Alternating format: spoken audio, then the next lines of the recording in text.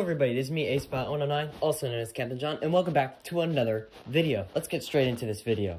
In this video, I'm going to be turning a baguette into a rocket. Baguette plus rocket equals rocket. Anyways, enough messing around. So let's get straight to the build. Simply drilled out the bottom of a baguette, put a motor in there, stuck some fins on there, and it was ready to go. As you might be aware, this rocket is made out of a baguette, so I was thinking it was pretty heavy and it wasn't going to go very high. My estimation was about 200 feet. Boy, did it go more than 200 feet. Let's watch the footage.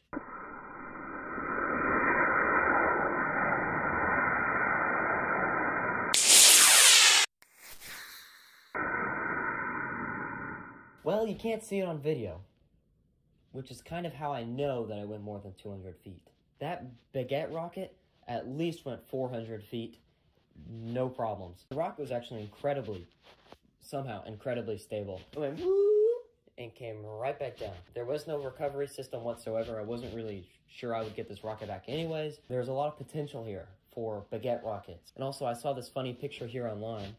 It's not too far off. A baguette and a rocket launcher.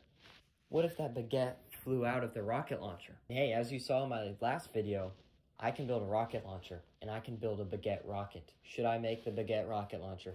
Comment down below if you're interested. Other than that, I really hope you enjoyed this video. If you did, like, comment, share, and subscribe. Thank you for sticking around, and I hope to see all of you in the next video.